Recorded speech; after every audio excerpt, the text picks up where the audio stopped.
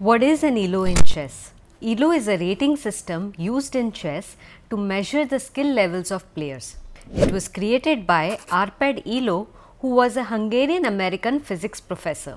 Players are given a numerical rating based on their performance in games against other rated players. So, higher ratings mean stronger players and lower ratings mean weaker players. Player titles like Grandmaster, International Master and FIDE Master are awarded based on Elo ratings as players reach certain skill levels. Here are some rating categories and their corresponding Elo ranges. So, if a player is 2700 plus, then he would be considered as Super Grandmaster.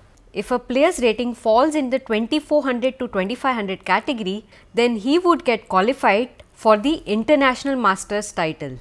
Similarly, if a player's rating fall between 1800 to 1999, then he would be considered in the A class category player. Now you must be wondering, how is this rating calculated? As a general guideline, a player who is rated 100 points higher than their opponent is expected to win about 64% of the games, or roughly 5 out of 8 games. Similarly, a player with a 200 point advantage is expected to win about 75% of the games, or 3 out of 4 games. So, if a lower rated player wins, it is considered a significant achievement and they receive more points added to their rating. On the other hand, the higher rated player is penalized with a decrease in their rating. The exact amount of points won or lost after a game is determined through a complex mathematical formula.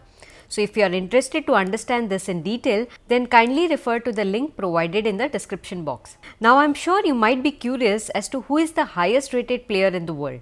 Well, he is the current world champion Magnus Carlsen. He holds the record for the highest Elo rating at 2882 in 2014 with a current rating of 2853, making him the player with the highest Elo rating.